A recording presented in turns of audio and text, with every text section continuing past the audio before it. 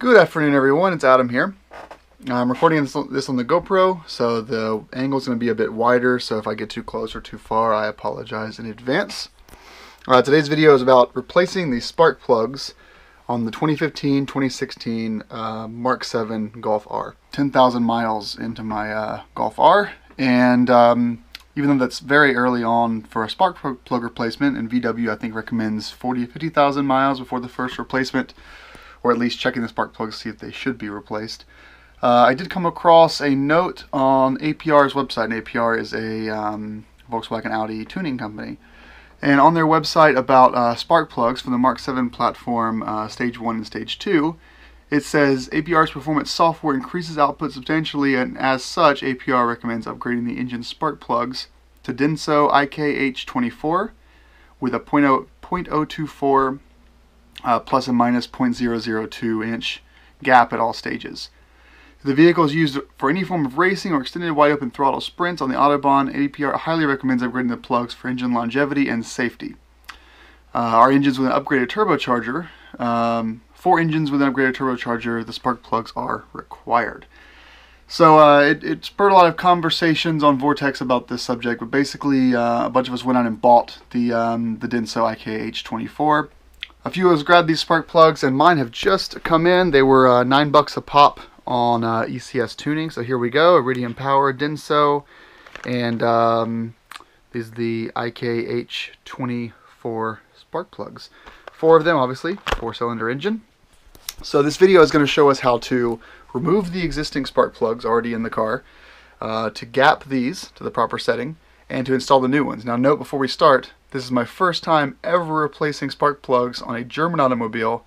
In the past I've done it on a Camry, a Corolla, and a Maxima. So my first time doing it, also my first time gapping plugs myself. So obviously I'm going to do this wrong. But possibly with this video and other videos on the internet, you'll get to a full, well-rounded way of doing it. So watch mine and watch a few others that are probably recommended in the sidebar, just to make sure you're doing this right, because if you follow my advice completely, you may end up breaking your car. Okay, and also one final thing is if you're going to be replacing spark plugs in your car, note that these plugs are not the ones that VW recommends. They are recommended by a tuning company, so if there are engine issues that come about by using these plugs at this gap, again, you're probably liable for your own damages. But I like to follow the advice of tuning companies. Now, one final thing before we get started. I'm using United Motorsport as for my engine tune, and let me just read a quick note, because I emailed this to United Motorsport and I asked them what they think of the spark plug advice from APR. So Jeff Atwood at United Motorsport said, we always recommend colder plugs than stock, typically 1 or 2 steps colder. If you go too cold, the engine can be a little cold-blooded until the engine is warm. Personally, I run as cold of a plug as I can tolerate. We also typically run tighter gaps when experiencing misfire issues on high power applications, aka long time wide open throttle, high boost, larger turbo, etc. And Fred at United Motorsport also added that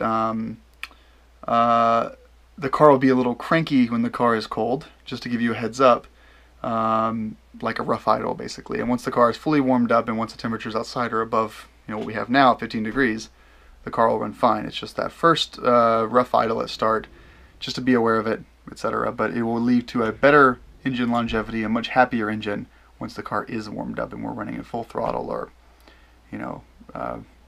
drag racing, whatever it is you're going to do with it. Okay, so let's get started. So we're going to show taking the plugs out of the car, gapping, and then putting the new plugs in. Thanks for watching. For tools, you're going to need this, optional, which is nice for catching all the nuts and bolts. Flathead screwdriver for releasing the valve clips. This small, it is and I don't use the exact right sizes each time, but for you guys this will work just fine. So this is actually a 3-inch extender, which is optional, and a size 10 socket. This is for releasing the appear to be grounding screws. Then we've got a larger extender, 2 6-inch extenders to get all the way down into the bottom of the spark plug, and a 5/8 spark plug socket, which is magnetic, so it's easier to catch the spark plugs. I've also got a little converter here to make it work, but basically that's all you need to get this job done. Okay, so quick overview here of the gapping part of it. So we have our 4 spark plugs. They are basically pre-gapped. They're not quite at the area that APR recommended. So for tools, we have this guy here,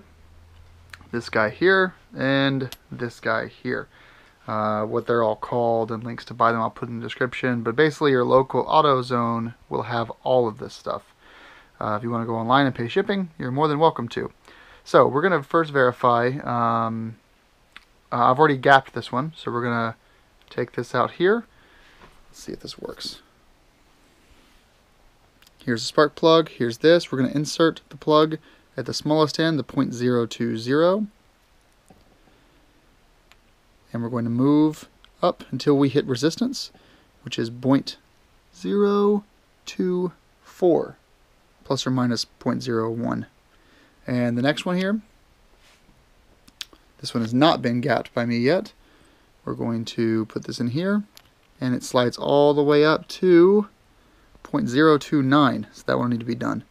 So how we do that is we insert this guy here, and we keep bending until we get to the right desired level. Okay, first we're removing the engine cover. Pretty easy. If you haven't done this on your Golf R yet, you probably shouldn't be replacing the spark plugs. Just my opinion. Okay, so what we're going to do is we've got these 4 valves here. We're going to remove each of these screws or nuts, and then remove the screws or bolts under them, and then we're going to remove 2, 3, 4 plugs by removing these clips. Then we're going to yank up and unscrew the spark plugs. Let's get started. Okay, we'll undo these. Give them a little turn to get them started. Pretty easy. They're not on there too tight. This isn't even the right socket, but it gets them started. And then we just start turning like this.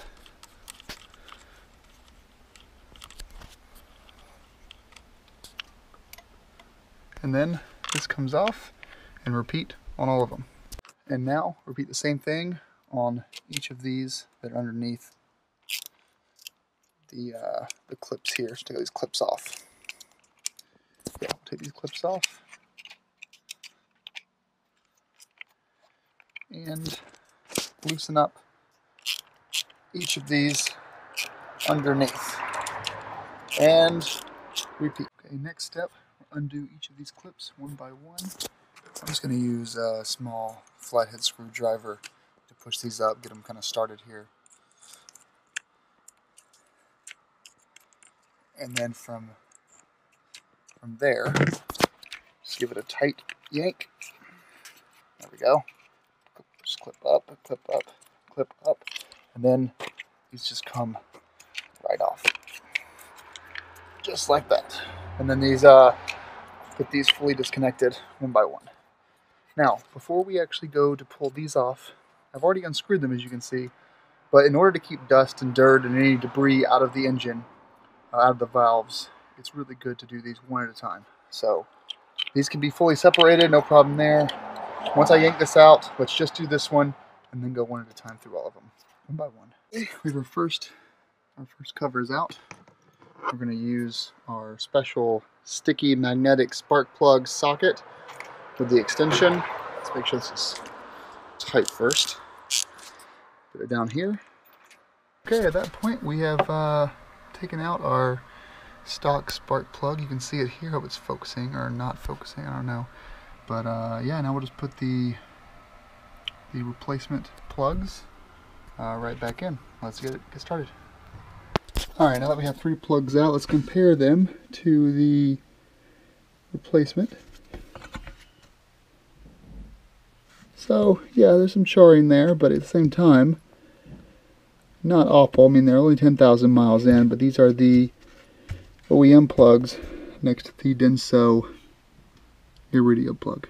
Now we have all the plugs in. These are back in. We're going to do this house backwards. So these go all the way down to the ground. These go in here. Those, the long screws go in, and then these go on top of those long screws, and then we'll do a fire up and see how it goes. Okay.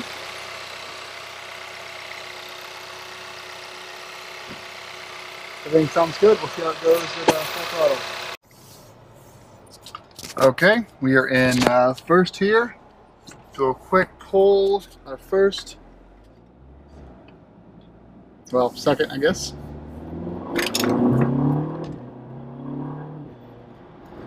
Yep.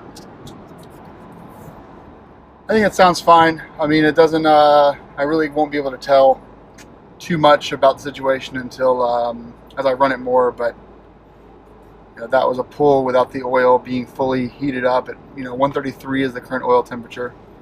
So yeah, we'll see how it goes, but basically that was the replacement spark plug run, and that was about 80% or 75% throttle roughly.